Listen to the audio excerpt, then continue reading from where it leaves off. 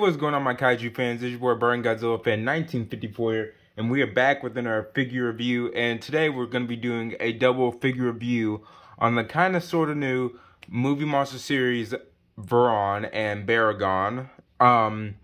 So I'm not gonna take the tags off for this video because I cannot find my scissors at the moment. But I wanted to show you guys this is gonna be a little quick review. And then I have another review because I got something else too, but I'm going to put it in a different video. But, anyway, we'll start with Varan. He's kind of one of my favorite monsters just because I like the way he looks. But I think his movie came out before Godzilla's. I think his came out in 1946, if I remember. But anyway, I think it was Varan the Unbelievable. I think that's what it was called, but I'm not 100% sure. Well, anyway, we can move him all the way around. Right here, and we can't move his head. We can move his legs too. We can kind of move those guys a little bit. He's kind of got like those knee kind of like just like Angus a little bit. And then we cannot move his tail. His tail and his head are kind of glued. But I love the brown, and I kind of like the little like kind of gray and white shading that they use on the spikes and everything.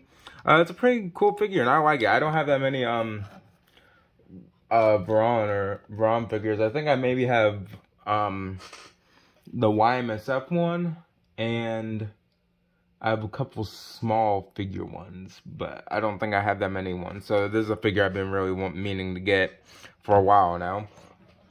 And then let me show you guys the tag real quick.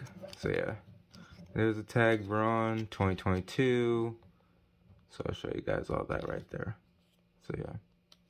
Okay, so there's Varan, and then we have Baragon, which I do have a couple of Baragon figures. So this guy was just...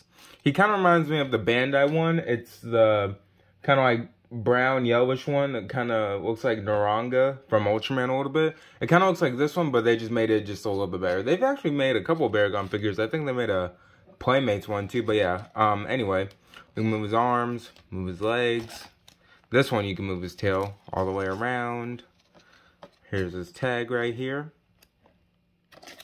And then you can see a little bit of the wild and spikes. I think they did a pretty good job on his paint. Yep. Okay, so his head is glued, so yeah.